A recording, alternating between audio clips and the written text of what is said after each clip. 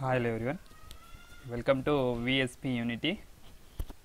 So ఈరోజు మనం ఈ క్లాస్లో కోఆర్డినేట్ సిస్టమ్కి సంబంధించిన కొన్ని ప్రాబ్లమ్స్ని ప్రీవియస్ క్లాస్లో ఒక్క ప్రాబ్లమ్ని డిస్కస్ చేయడం జరిగింది. సో ఆ ప్రాబ్లంలో ఏముందంటే వెక్టార్ ఎక్స్ ఇవ్వడం జరిగింది. వెక్టార్ ఎక్స్ని ఫైండ్ అవుట్ చేయమనడం జరిగింది.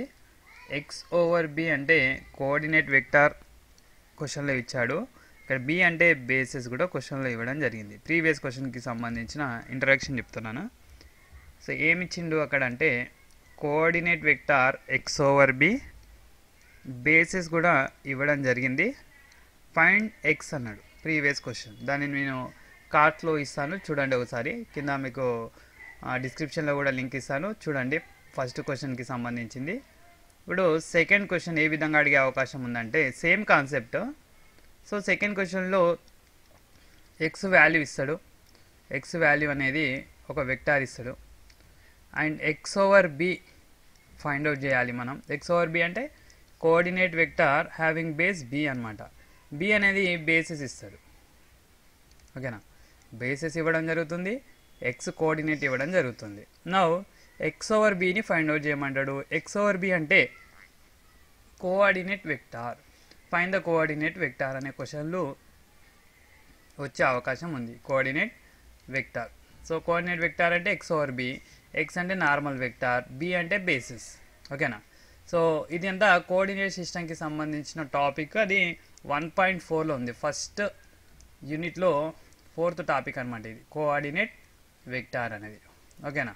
సో నేను ఓన్లీ ఇంపార్టెంట్ క్వశ్చన్స్ని మాత్రమే డిస్కస్ చేస్తున్నాను యూనిట్ 1లో. ఆల్రెడీ యూనిట్ 2 కూడా ఉంది. యూనిట్ 2 మనకు యూట్యూబ్లో ఉంది, ఆల్రెడీ మన ఛానల్లో ఉంది, చూసుకోండి. యూనిట్ 2 వస్తే యూనిట్ 3 కూడా వస్తుంది. నేను చాలాసార్లు చెప్పాను. ముందు యూనిట్ 2ని పర్ఫెక్ట్ అవ్వండి, యూనిట్ 3 వచ్చేస్తుంది. అండ్ నెక్స్ట్ మీరు గమనిస్తే ఇదంతా దేనికి సంబంధించింది? లీనియర్ ఆల్జీబ్రా SEM-Iకి సంబంధించిన టాపిక్స్ అనమాట. SEM-I లీనియర్ ఆల్జీబ్రాకి సంబంధించిన టాపిక్స్ ఇవి. రియల్ అనాలిసిస్కి సంబంధించిన SEM-III రియల్ అనాలిసిస్కి సంబంధించిన టాపిక్స్ అన్నీ మనకు మన ఛానల్లో ఉన్నాయి. అన్ని important questions and how to read and how to prepare, మొత్తం SEM-IIIకి సంబంధించిన రియల్ అనాలిసిస్ టోటల్ స్ట్రాటజీ అనేది మన యూట్యూబ్ ఛానల్లో ఉంది, మన ఛానల్లోనే ఉంది. సో మీకు ఏదైనా టాపిక్ కావాలనుకోండి, ఫర్ ఎగ్జాంపుల్ రియల్ అనాలిసిస్కి సంబంధించిన ఏదో టాపిక్ మీకు కావాలి, యూట్యూబ్లో ఏ విధంగా సెర్చ్ చేస్తారు? రియల్ అనాలిసిస్ అని సెర్చ్ చేసి రియల్ అనాలిసిస్ VSP యూనిటీ అని సెర్చ్ చేయండి. మీకు కావాల్సిన టాపిక్ నేమ్ పక్కల VSP యూనిటీ అని సెర్చ్ చేస్తే మన వీడియోస్ మీకు సర్చింగ్లోనే రావడం జరుగుతుంది. ఫర్ ఎగ్జాంపుల్ ఈ లీనియర్ ఆల్జీబ్రాలో మనకు మోస్ట్ ఇంపార్టెంట్ అంటే ఫస్ట్ యూనిట్లో స్పానింగ్ సెట్ థీరం ఉంటుంది, సెకండ్ యూనిట్లో ర్యాంక్ నలిటీ థీరం ఉంటుంది. ఇక్కడ ఈ స్పానింగ్ సెట్ థీరం, ఇక్కడ ఈ ర్యాంక్ నలిటీ థీరం. ఈ రెండు లాంగ్ క్వశ్చన్లు వచ్చే అవకాశం ఉంది. అవకాశం కాదు, డెఫినెట్గా లాంగ్ క్వశ్చన్లు వస్తాయి. ఈ రెండు 12 మార్క్స్ అనమాట. ఒక లాంగ్ క్వశ్చన్ OU వాళ్ళకైతే 12 మార్క్స్ ఉంటుంది. సో మీకు 24 మార్క్స్ వస్తాయి. ఈ రెండు లాంగ్ క్వశ్చన్ నేర్చుకోండి. ఆల్మోస్ట్ 99% అన్ని పేపర్స్లో రిపీట్ అయ్యే క్వశ్చన్లు ఈ రెండు. ఓకేనా. సో మన టాపిక్లోకి ఎంటర్ అవుతాం. నేను అంతా జస్ట్ బ్రీఫ్ ఇంట్రడక్షన్ ఇచ్చాను. మన టాపిక్లోకి ఎంటర్ అవుతాం. ఓకేనా. సో నెక్స్ట్ క్వశ్చన్ చూద్దాం. Second question. So first question already నేను ప్రీవియస్ క్లాస్లో చెప్పడం జరిగింది. సెకండ్ క్వశ్చన్ వచ్చేసి ఫైండ్ ద కోఆర్డినేట్ వెక్టార్ అంటే x/b. Find the coordinate vector x/b of x relative to the given basis b. Okay. So given basis b ఇచ్చిండు. b ఏమి ఇచ్చిండు అంటే b1 b2 b2 అనే 2 మ్యాట్రిసెస్ని 2 వెక్టార్స్ని ఇవ్వడం జరిగింది. అవి ఏంటి అంటే 1 -2 అండ్ 5 -6 అనేవి 2 వెక్టార్స్ ఇవ్వడం జరిగింది. ఓకేనా. తర్వాత ఏమి ఇచ్చిండు? x అనే వెక్టార్ ఇచ్చిండు 4 0. Now you have to find x/b అంటే కోఆర్డినేట్ వెక్టార్ని ఫైండ్ అవుట్ చేయాలి. ఇది కోఆర్డినేట్ వెక్టార్. సో మనం ప్రీవియస్ క్లాస్లో చెప్పుకున్నట్టుగానే కోఆర్డినేట్ వెక్టార్కి ఒక లీనియర్ కాంబినేషన్ చెప్పడం జరిగింది. ప్రీవియస్ వీడియో చూడని ఉన్నట్లయితే చూడండి ఫస్ట్. ఓకేనా. సో x/bని ఏ విధంగా రాస్తారు అంటే x = C1b1 + C2b2 అని రాస్తాం. ఓకే. b1 b2 అంటే ఇక్కడ b1 b2 అంటే ఇక్కడ బేసిస్లోని వెక్టార్స్, x అంటే given vector, x over b అంటే ఈ c1 c2ని మనం ఈ విధంగా రాస్తే c1 c2ని ఈ విధంగా రాస్తే అది x ఓవర్ b అవుతుంది. ఇదే మనకు కావాల్సిన రిక్వైర్డ్ కోఆర్డినేట్ వెక్టార్ అవుతుంది. I hope all you clear now. Now substitute all the values in this equation. Okay, x means 4 0, so we will write this in RHS. Okay, c1 b1 means 1 minus 2 plus c2 b2 means 5 minus 6 is equal to x. X means 4 4 0. This also can be written as 1 5 minus 2 minus 6, 1 5 minus 2 minus 6 c1 c2, like this c1 c2 in matrix form అనమాట. Matrix ఫామ్లో ఈ విధంగా రాసుకోవచ్చు. ఓకేనా, చూడండి ఈ విధంగా ఎందుకు రాసామంటే మ్యాట్రిక్స్ మల్టిప్లికేషన్ మీకు ఐడియా ఉంటుంది. ఈ 1 into c1 c1, 5 into c2 5 c2, c1 plus 5 c2. If you multiply here c1 into 1 1 c1, c2 into 5 5 c2, c1 5 c2, you will get same only. So this we can write like this also.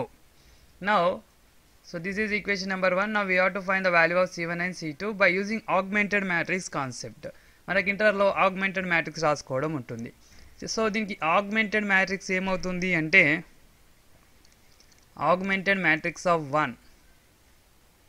Okay, augmented matrix of 1 ఏమవుతుంది? augmented matrix 1 5 4 minus 2 minus 6 0. ఇది మనకు augmented matrix అవుతుంది. ఈ 1 మ్యాట్రిక్స్కి 1 సిస్టమ్కి ఇది augmented matrix అవుతుంది. ఇప్పుడు మనం దీనిలో ఏం చేయాలి అంటే దీని ఐడెంటిటీ చేయాలి. ఈ 4 ఉన్నాయి కదా, ఈ 4ని ఐడెంటిటీ లాగా కన్వర్ట్ చేసుకోవాలి. అంటే ఇక్కడ 1 0 0 1గా రో ఆపరేషన్స్ చేయాలి. చేస్తే ఇవి 1 0 0 1 అవి ఇక్కడ ఏవైతే మిగులుతాయో అదే మనకు కావాల్సిన required X over B matrix అవుతుంది, వెక్టార్ అవుతుంది. ఓకేనా, కోఆర్డినేట్ వెక్టార్ అవుతుంది. ఓకే, సి చూద్దాం. ఇది ఆల్రెడీ 1 ఉంది కదా ఇక్కడ, ఇది 0 కావాలి. ఇది 0 కావాలంటే దీన్ని 2తో మల్టిప్లై చేసి r1ని దీనికి యాడ్ చేస్తే ఇది 0 అవుతుంది కదా. సో అంటే r2 changes to r2 plus 2r1. ఓకేనా, చేద్దాం. సో 2 ఫస్ట్ లైన్ ఏం చేంజ్ చేస్తలేం, 1 5 4 అలానే ఉంటుంది. సో ఇక్కడ 0 అవుతుంది. ఎందుకు? r2 అంటే ఏంది -2 ప్లస్ 2 ఆఫ్ r1 అంటే 1 -2 ప్లస్ 2 0 అవుతుంది. ఆ విధంగా ఇక్కడ 0 రావడం జరిగింది. ఈ పొజిషన్ చూద్దాం. ఇది r2 అంటే -6 ప్లస్ 2r1, 2r1 అంటే 5 ఉంది ఈ రోలో, ఈ కాలంలో. సో -6 5.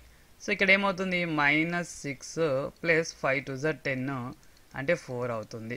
సో ఇక్కడ 4 రాయొచ్చు. ఓకే, దీన్ని కూడా చేంజ్ చేయాలి. సో దాన్ని ఎట్లా చేంజ్ చేస్తాం చూడండి. Same r2 0 plus 2r1 means 4, r1 అంటే 4 ఉంది. సో 0 ప్లస్ 8 అంటే 8 అవుతుంది. ఇక్కడ 8 రావడం జరుగుతుంది. ఓకేనా, మనకు 1 0 వచ్చింది. సో మనకు 1 0 0 1 కావాలి, ఇక్కడ 1 కావాలి. ఇక్కడ చూడండి 4 8 అనేది 4 టేబుల్ వస్తుంది. ఈ 4 8 అనేది ఏ టేబుల్ వస్తుంది? మనకు 4 టేబుల్లో రావడం జరుగుతుంది. సో చేంజ్ చేద్దాం. r2 చేంజెస్ టు r2/4 అని చేద్దాం. 4తో డివైడ్ చేద్దాం. డివైడ్ చేస్తే ఏమవుతుంది, 1 5 4 0 1 2. ఓకేనా, ఇప్పుడు ఏం కావాలి, ఇది 0 కావాలి. ఇది 0 కావాలంటే r1 changes to r1 minus 5 r2 చేద్దాం. ఓకే, ఏమొస్తుంది, 1 1 1. r1 అంటే 1 కదా, 1 మైనస్ 5 ఇంటూ 0 1 అవుతుంది. అందుకే ఇక్కడ 1 రాయడం జరిగింది. నెక్స్ట్ ఏమవుతుంది చూడండి, r1 అంటే 5 మైనస్ 5 ఇంటూ 1 5 మైనస్ 5 0. సో ఇక్కడ 0 అవుతుంది. నెక్స్ట్ ఇక్కడ 4 ఉంది కదా, 4 minus 5 into 2 4 minus 10 that is -6 అవుతుంది. అంటే ఇక్కడ -6 రాయొచ్చు. సో ఇదేంటి 0 1 2. ఓకేనా, మనకు కావాల్సిన 2/2 ఐడెంటిటీ ఇక్కడ రావడం జరిగింది. సో మనం ఇప్పుడు చూసినట్లయితే ఇది మనకు ఐడెంటిటీ, ఇది మొత్తం ఐడెంటిటీ. ఇది ఐడెంటిటీ అంటే ఇక్కడ ఏదైతే మనకు వెక్టార్ మిగిలిందో ఆ వెక్టార్ని మనం ఏమంటామంటే రిక్వైర్డ్ కోఆర్డినేట్ వెక్టార్ అంటాం. సో ఇక్కడ now x over b is equal to what now? -2 -6 2. ఇది మనకు కావాల్సిన రిక్వైర్డ్ కోఆర్డినేట్ వెక్టార్ అవుతుంది. ఓకేనా, -6 2 will be the required coordinate vector x over b of A vector x over base b అన్నమాట. So this is the process to find the coordinate vector. ఈ విధంగా మనం coordinate వెక్టార్ని find out చేయొచ్చు. I hope all you clear. నా video కనుక మీకు నచ్చినట్లయితే like చేయండి, షేర్ చేయండి. మన ఛానల్కి ఎవరైనా ఫస్ట్ టైం వచ్చిన వాళ్ళు ఉన్నట్లయితే సబ్స్క్రైబ్ చేసుకోవడం మాత్రం మర్చిపోకండి. వీలైనంత మందికి షేర్ చేయండి. And thank you for watching. Have a nice day.